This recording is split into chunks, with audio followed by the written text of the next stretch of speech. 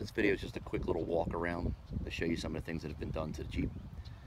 It came with chrome, decided to go with an all black. So we had the taillights tinted.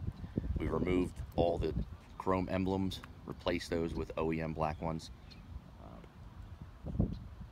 Exact Art in Philadelphia did a custom hitch cover for me. x-lume.com makes one, but for $650 plus shipping, this only cost me $130. Also, Exact Art's painter did the smoke out. He also replaced those taillights. Those taillights are Eagle Eye taillights. I'll show you those in a second. And the rear fog kit from Taillight Solutions. Coming around the side, we removed the door badges. It's been debadged. The trim, it's been auto flexed from Custom Coatings in Philadelphia. That's the K, Custom. And Coatings is also with a K, and instead of an S, it's a Z. You can find them on Instagram. They do a lot of great work. So this auto flex, it acts and looks like paint. You can wet sand it, and you can wax it. But if you want to remove it, it comes off just like plastic dip. So Custom Coatings also did the hood for me. They put the vinyl inserts in there, and that vinyl is Avery. Is the name of the product. Up front, went with the black Mopar rings. I didn't want to have those dipped. Decided to just purchase those. The illuminated SRT badge is from x-lume.com. We also had the lower fascia grill rings. Those little grill rings right there. Those were plastic dipped. Inside the engine, got a catch can from Billet Technology. Some braided catch can lines.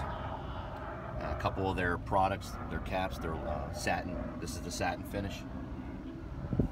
Now, I have on order, which should be here in about a week, from American Car Craft.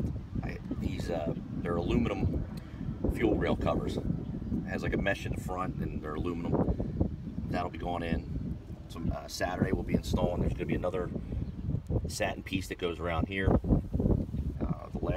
Also the cap that goes here is also in the mail. Oh, and I almost forgot the fuse box lid. It's a aluminum satin finish. That's coming also on Saturday. We also went with the DRL daytime running light mod. Now I'll show you what that looks like. I'll turn the vehicle on. And I can show you the rear tail lights and the mod at the same time. Oh, on the inside, there's the blue diode. Now, these we couldn't get out.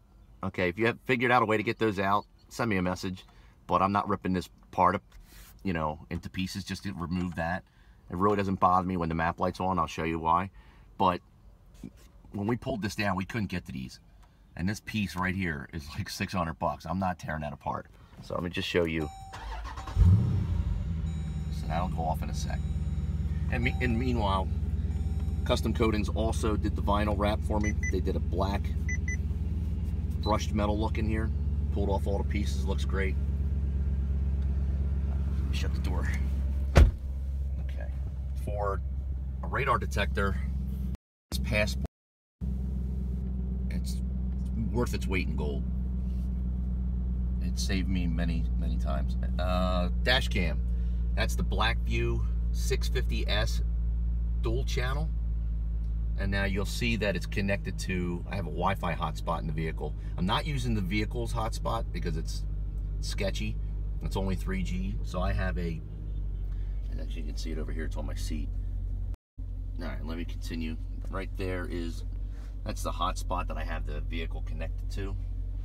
Excuse me, it's from AT&T. This is a mobile hotspot that I have, and it's 4G that I have my dash cam connected to. So I could stream directly to Facebook if I wanted to, which there is no really need for that.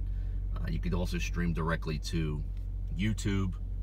The best part is once it's connected either to your home network or to a hotspot like this, you'll get push notifications on your phone. So if your vehicle is struck in a parking lot while you're shopping or in your house, you'll get a notification immediately to your phone that an impact was detected. So that could be the difference between catching the person before they flee and just knowing what happened and when it happened. I mean, the dash cam will record the event, but to have that push notification happen instantly, I think that's just, you know, an invaluable piece of technology.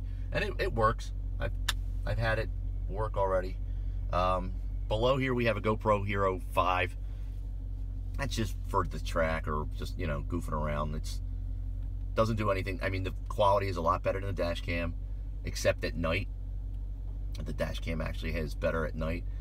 But with the GoPro, you can use, in post-processing, you can overlay gauges and other, you know, stuff like that if you want. So wired that. I mean, we went up along the headliner, and you can see all the way to the rear. That's the rear camera. They're both in HD. And underneath the seat, this is a battery backup for parking mode that I got from Blackview. So that's under the seat, and I have it connected to this. It's kind of like an extension. Okay, let me back it up a little bit. Maybe you can see it better. All right, so there's the extension that it's plugged into, and I have it wired into the middle console because that console, that outlet right there, is being used for the radar detector. And if you try to run them both in there, you'll blow the fuse. So I ran it into the center console, and it's constantly on. And when the battery is full, it will not drain your battery, your car battery, any further. You can set it in, you know, go into your settings of your dash cam through the app, and you can set at what voltage you want it to stop drawing power from your battery. So at 12.5, 13, whatever, you could have it stop drawing power, and then your battery won't go dead, and then you'll just run off the battery. I get about anywhere between 12 and 18 continuous hours, sometimes up to a day, depending upon my settings. And there's the GoPro turning off for some reason. Oh, so let me turn on the, okay, so the lights are on. Let me show you the rear tail lights. So, all right. These are the Eagle Eye tail lights that were installed, along with the rear tail light kit that came from Tail Light Solutions. Now, I went with a cheaper one at first, and you really get what you pay for. The cheaper one, they used crappy wire. It's from like ID Toy or some stupid company. Shitty wires. I mean, it's terrible. So this one was a little bit more expensive, but as you can see, it works a little bit better. So that's the Eagle Eye tail lights and the lower rear fog kit. Okay, and down here, like I said, that's the rear hitch cover that Ryan at Exact Art custom made for me. So if you want one, hit him up on Instagram. Look for Exact Art in Philadelphia. All one word. Excuse me, it's exact_art. It's got like a red icon. His name is Ryan. Contact him. Send him a hitch cover. He's really busy, so it may take a month or two, maybe up to 3 months. But once you get it, you know, this one's a little, the lights are a little worn out. He's redoing one for me, so it's a lot better than spending $650 for one from x-lume. Go around to the front and show you the DRL mod that we got.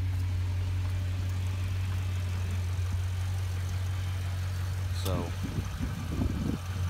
your normal daytime running light. Oh, let me turn off the lights to show you what this looks like. Okay, so all right.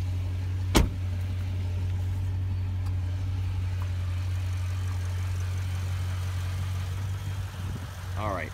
So now you can see when you put the vehicle in drive, your DRLs down here in the bumper will come on. But these will stay on. Your ribbons will stay on at full power, so you'll have both. And that was $55, and you can contact the guy. If you want information on the DRL mod and the harness, it's a plug-and-play harness that we got. Just contact me, and I'll give you his information. He's on Facebook.